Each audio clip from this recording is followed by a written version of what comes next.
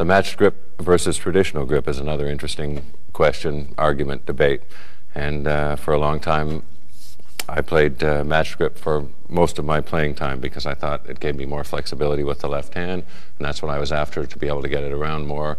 There was a great story I always loved about Gene Krupa. It's claimed that he said, whether this is apocryphal or not, I don't know, but he used to shake hands with his left hand and say that I'm using my left hand more because I think it's underdeveloped.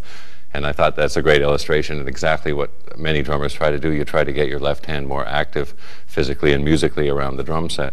So I had gone to matched grip for that reason, because I thought it allowed my left hand to travel around more and exert more even force throughout the range of motion.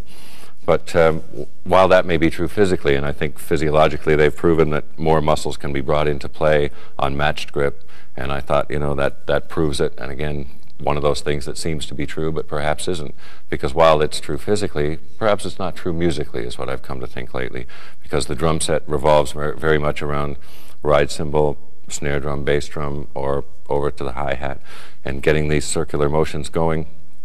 It's more important to have, I think, what the traditional grip allows is that kind of gathering of motion toward the body.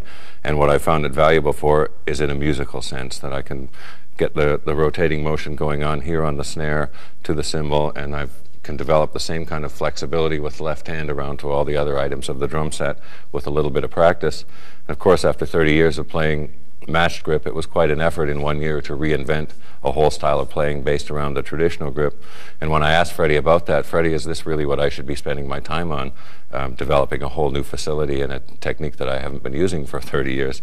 And he just dismissed that like it's all the same, it doesn't matter. And it's true, many of the exercises that he gives me for thumb control and for hand control and so on can be done with matched grip as well as traditional. So it comes down to being a pretty small point, but it seems to me that in the fluidity of timekeeping and the fluidity of adding ghost notes and so on through the course of playing patterns to the cymbal or to the hi-hat, I was able to get a much nicer flow of rhythm and a much nicer pulse to the time sense by using traditional grip. So I stayed with it. I figured it was worth the experiment, and since I was going at this as being a process of reinventing myself and completely starting all over, it kind of added to the excitement of that, of starting in a whole new way, a completely fresh approach to the drum set after all those years.